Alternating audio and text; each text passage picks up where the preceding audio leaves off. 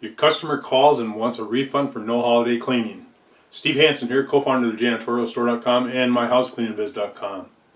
Have you ever had that phone call where that client's called you and says, hey, you guys didn't show up on such and such a day to clean our office? And it happened to be a holiday. It doesn't matter if it was Thanksgiving, Easter, or Christmas or New Year's. So, that can be a real problem. So what I would suggest is what you do is that when you're talking to these people when they're a prospect, you would explain to them how your billing works, and that your billing is calculated to where you are paid for the holidays even though you don't come in to clean them. And the reason is that maybe you're spending a little extra time the day before and the day after doing some cleaning. And besides, really it wouldn't warrant it because typically the day before, it's a light day for the office anyway, and nobody generally comes in on a holiday, and the day after is usually a light day. So in either case, just make sure that you have that outlined in your proposal and on your agreement sheet.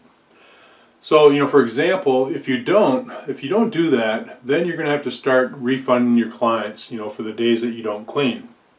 And here's what I mean by that. So let's take the month of December, and let's say you have a client that you're servicing 5 days per week. You're getting paid $1,800 a month for the service. Well, once you calculate that, there's 22 days of the month that you actually perform services. And so if we're charging them $1,800 a month, we would take $1,800 divided by 22.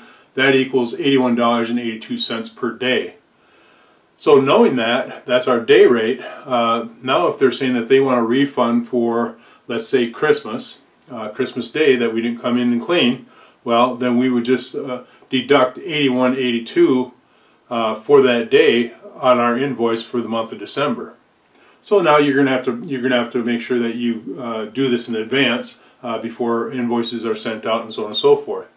But not really a big deal, but that's the easy calculation to do that if they're asking for a refund or a credit. Like I say, it's very, very important that you always have this conversation with your clients. Generally, when I've seen this happen is typically when you get a new property manager. Well, there's a new sheriff in town and I'm going to show you guys what I can do.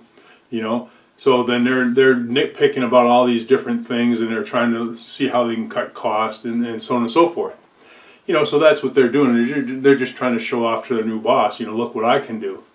And so in a way to avoid that is to make sure that you have these types of agreements in place with the previous property manager.